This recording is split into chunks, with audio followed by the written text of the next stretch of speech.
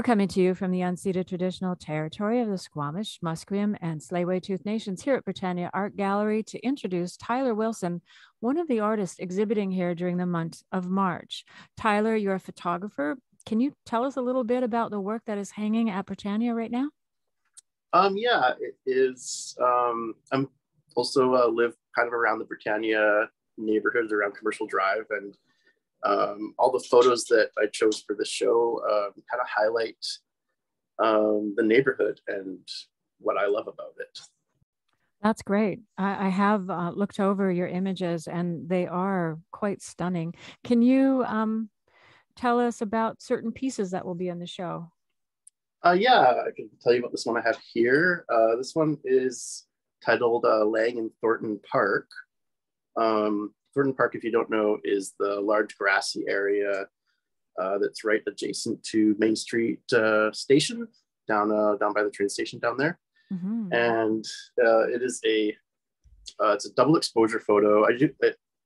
All my photography is shot with like old analog cameras, and I kind of use the little quirks and personalities that each camera has kind of to my advantage to kind of create like happy accidents. And, you know, eventually through learning it, you kind of learn how to manipulate those personalities of the camera. So this was shot using an old camera from the 50s, like an old TLR, like if you could picture those old cameras with two lenses on it, it's one of those. And I was literally laying in the park on a sunny day, shooting the trees, and just shot a couple images over the same piece of film.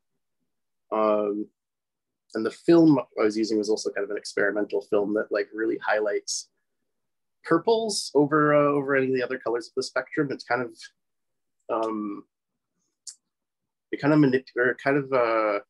copies this old type of film called infrared. So through developing through the camera and through manipulating the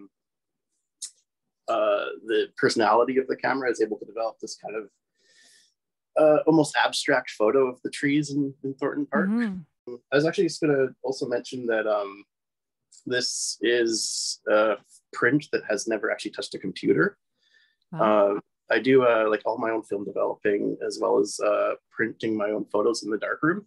Cool. So this was printed through a process called RA4, which is the old-fashioned process for printing color photos in the darkroom. Mm-hmm. So when you think of a darkroom, it's usually black and white.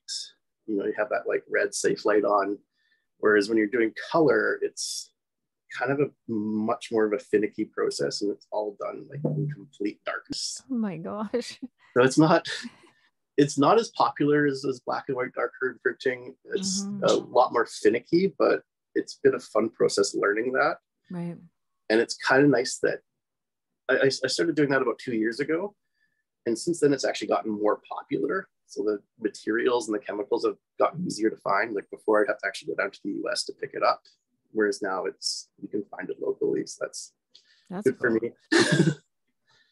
That was Tyler Wilson, one of the artists at the Britannia Art Gallery. His work will be up from March 2nd to April 1st down here at 1661 Napier Street in the heart of East Vancouver. Hours of operation are on our website, along with a contact form if you would like to contact Tyler in person about his incredible work. We do hope you can come down and see his work in person.